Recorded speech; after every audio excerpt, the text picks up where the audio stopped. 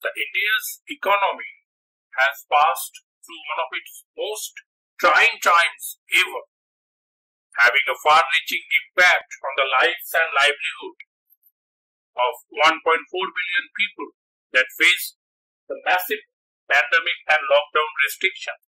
The first time when the Prime Minister imposed the nationwide lockdown in March 2020, the first cabinet minister to hold the press conference was the Finance Ministry. That shows the importance of the Finance Ministry to handle the upcoming situation then when it was first imposed. The entire responsibility on the Finance Ministry's shoulder to maintain the economy, to sustain the economic growth, and the entire country was eagerly waiting for the government thought process that how this economy allowed to take these challenges and how to overcome these challenges during this pandemic situation. And that's an important task that the Finance Ministry would forfeit to, and that's the important agenda for the ministry to maintain the country's economic growth and prevent those collapses during this lockdown period. And we saw that many industry, many sector has been hampered badly and resulted in menace conditions from this situation. But every industry will not face the same kind of situations.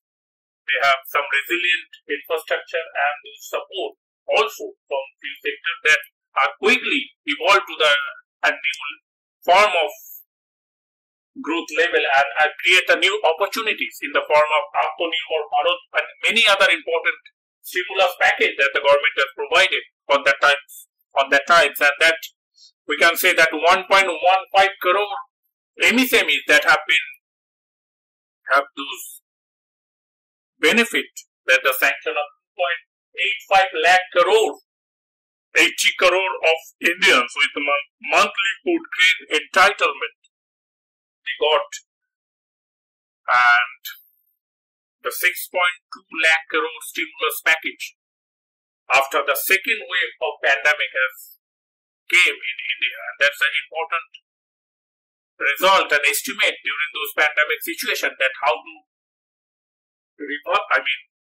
tackle those situations in a very crucial manner.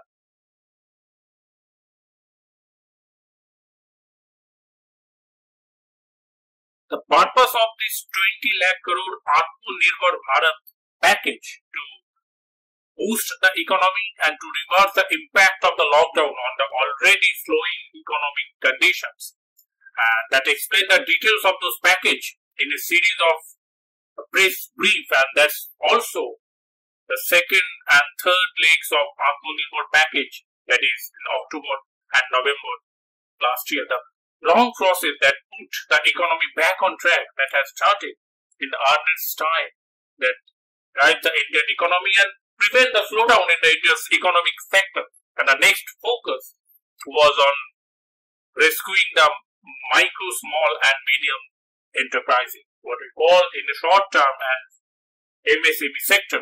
It is the most impacted during the lockdown, and government launches those important schemes, that emergency credit line guarantee scheme that the Atmanirbhar package will provide.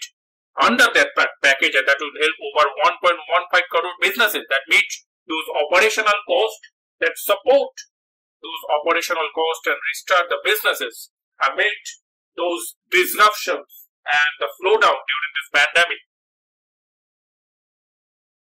The pandemic and this coronavirus has smashed the healthcare infrastructure all over the world, and it also hampered the global economy, that's engulfed those global economy, and India's position was even more vulnerable.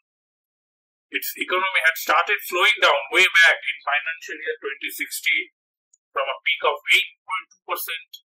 In financial year 2016, the GDP growth had come down to 6.8%. in 2019 and touched a low of 4% in financial year 2020. That's the pathetic scenario, that's the fact that we have to admire, that the pandemic slowdown, that's a double attack in India's economy, and that's an important factor that we have to handle those situations and come back strongly, that boost the economy and India's great ambitious project of ambitions of $5 trillion economy by 2025. That's an important aspect of this proposed project and those yojana that government has implemented to fulfill those dreams, gain those economic. Initially, when those one lab tested those results and that become an epicenter of this pandemic, which spread to over 20 countries later, and that disease came to India at the end of January 2020, and that culminating in an unprecedented lockdown situation, and that leading to the massive decimation of those economy, and that under the heavy weight of the pandemic and the lockdown, the Indian growth rate further decreased, and that's a terrific scenario that GDP contracted 24% in first quarter of financial year 2021 and 7.3% in the entire financial year during this lockdown. The relief and stimulus measures by the finance ministry, the economy grew later, gradually in this financial year 2022 first quarter.